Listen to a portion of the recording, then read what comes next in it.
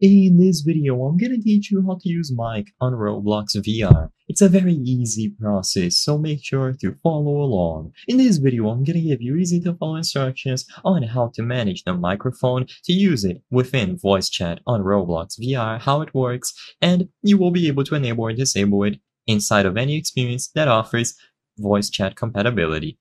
So first, you will actually have to unlock the feature. To get this feature on your account, you will need to verify your age. Only users with the verified account with a phone number registered will be able to access voice chat. So to do this, you have to go over to the Roblox website. In here, click on the settings icon, go over to settings or help and safety.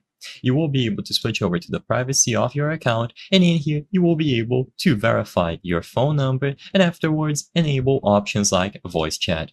Like I mentioned, you will only be able to get this done if your account is verified and you enable voice chat through this window. Sometimes you might also have to upload documents, such as a passport, for example. So once this is done and you have enabled the option to use voice chat whenever you join any experience through Roblox VR, so through an Oculus Quest, MetaQuest 2, PC VR, and so on, if you look at the bottom of the screen, you will be able to find the microphone icon. So all that you have to do is hover over the microphone icon and choose this option. Your microphone will be muted or unmuted accordingly. And every time that you unmute your mic, you will be able to talk in the experience. Keep in mind that not all experiences support voice chat.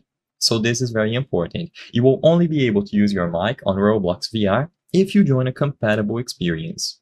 So once you join the experience with the account properly verified and your phone number good to go, you will be able to find this button and tap it to enable or disable it. I hope I was able to help you on how to use microphone on Roblox VR. If this video helped you, please be sure to leave a like and subscribe for more very easy tips. Thank you for watching.